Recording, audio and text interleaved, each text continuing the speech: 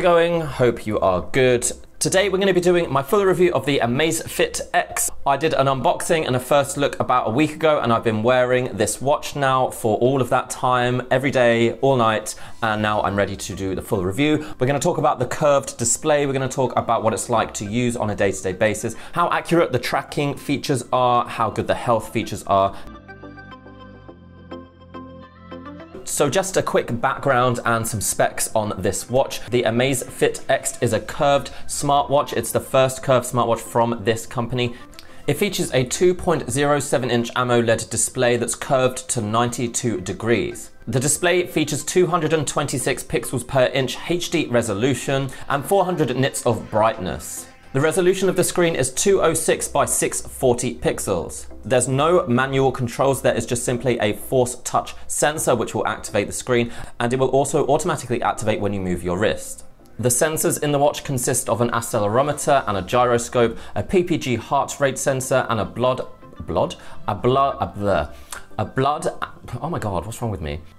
oxygen saturation sensor. There is also a microphone and an ambient light sensor. For connectivity, it features Bluetooth 5.0 and it also features internal GPS. According to the specs, the battery should last between 5 and 7 days, and it features a magnetic charging cable. So those are the specs, but you know, specs are specs, they can say what they want, but what is it actually like to use on a day-to-day basis? Let's look at the design of the watch first, because essentially that is the most interesting thing about it. That's what makes this watch special. This curved display, wow, I mean, it is really quite beautiful. It's so bright, so colorful. It's definitely the best screen that from any Amazfit watch I've ever used, and to be honest, it looks just as good as watches from other companies, you know, like Samsung and Huawei. The screen really is what makes this watch unique. It's its best feature by far. There are not a huge amount of watch faces available right now, but there's a good like 20 or 30. I have looked at a few, I've chosen my favorite one. I think most of them look pretty good. Let's talk about really the curved aspect of the watch, because again, that's what makes it unique. It's curved to 92 degrees.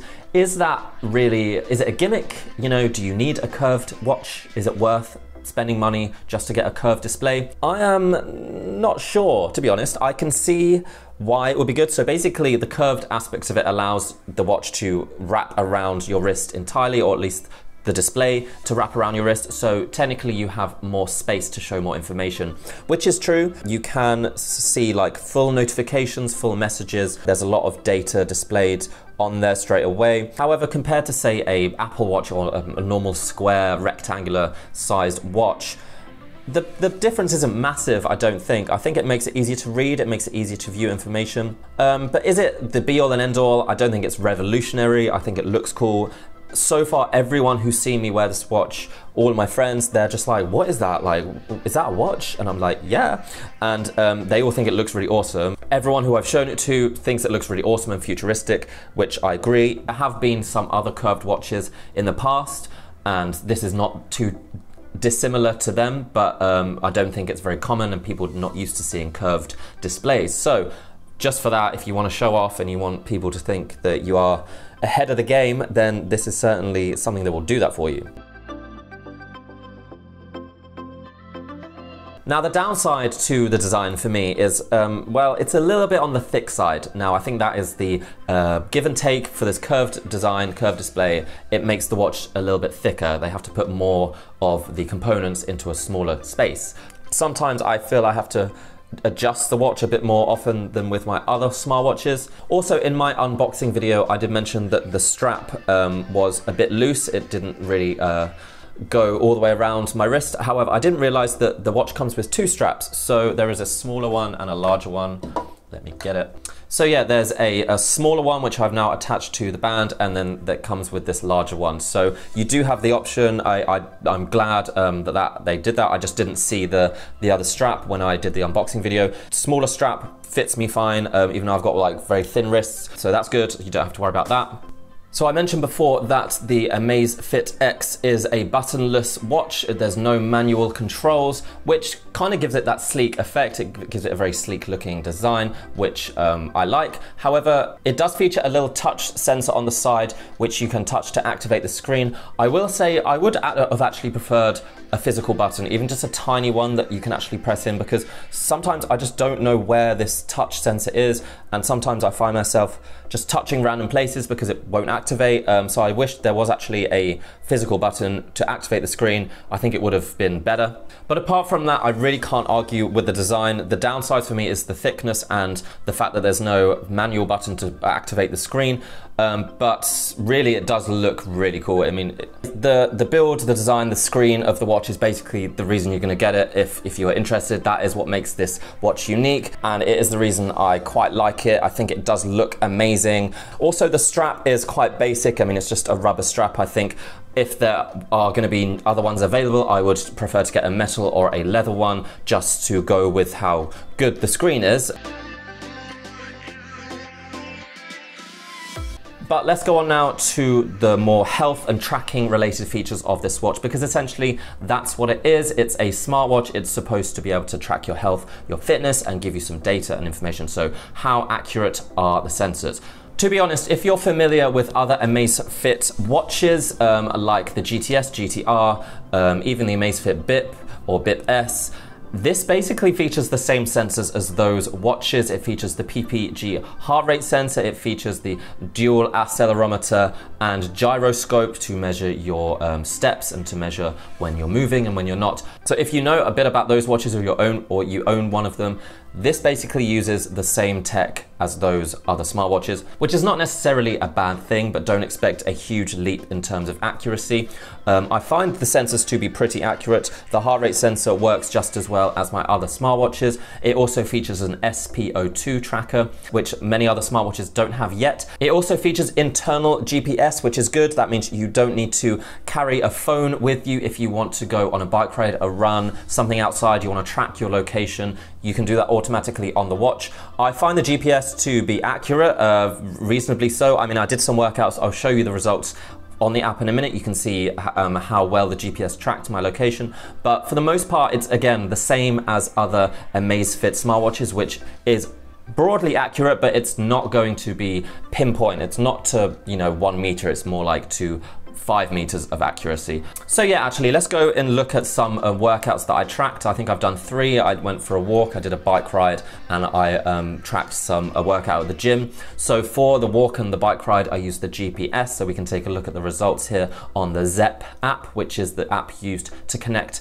to the smartwatch and view your data, etc. So you can take a look here, you can take a look at the results. The GPS connected within about 15 seconds of me activating it. It doesn't work, obviously, when you go through a tunnel or something, so sometimes there's some gaps. But to be honest, that is the route that I took. That is pretty much exactly the route I took. I'm not going to complain. That is pretty much what I want from a watch. Again, it's basically just a repackaged Amazfit GTS or GTR. It's using pretty much the same sensors, I guess with the extra one being the SpO2 tracker.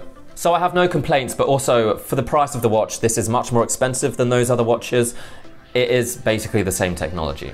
There are also some other health features. There's the pedometer, a step goal reminder, a sleep tracker. The heart rate sensor is 24 hours a day, all day, continuous, so you can see your trends, you can see your resting heart rate, that kind of stuff. Like all other Amazfit watches, the Amazfit X can't access any app store. You can't download extra apps. It is stuck with what it comes with. There's a weather app, there's a Find My Phone app, an event reminder, a calendar. You can control your music. The one thing that I will say about this watch is the battery life is not as good as they claim on the website. They say up to 7 days. I have had to charge this probably every 3 or 4 days. There is also something that I missed in my unboxing. There is a microphone on this watch. Now, apparently, I've been told it's not been activated yet. That's gonna come in a future software update. So that could mean that in the future you have access to the voice assistants, because sometimes these features are only available in China, but we'll see. It seems a bit pointless to have a microphone and not use it. So again, all of these features are great, but we find them in cheaper Amazfit smartwatches and indeed cheaper smartwatches from other companies. The main thing about this watch is the design. That is what you are paying for. That is what you are paying a premium for. Now, when I bought the watch, I was one of the first backers because it was from Indiegogo, I think it is, yeah. And I only paid, I think, $150 or £150, can't remember which one it is. That was like an early bird discount. At that price, I would say that this watch, it would be an amazing watch to have. That would be very good value for money. Actually, yeah, it's a lot more than that. It's $329 right now. And the reason you're paying that much for this is because of the screen. It's because of how good it looks, of the unique nature of it. If you are not interested in that and you don't really care, you just want a sports tracking watch that can do all of the stuff that I've mentioned. There are cheaper watches available, even in this brand. Even Amazfit watches have the same technology in a cheaper package. They don't look as good, they're not as unique, but they'll do the same health and fitness tracking.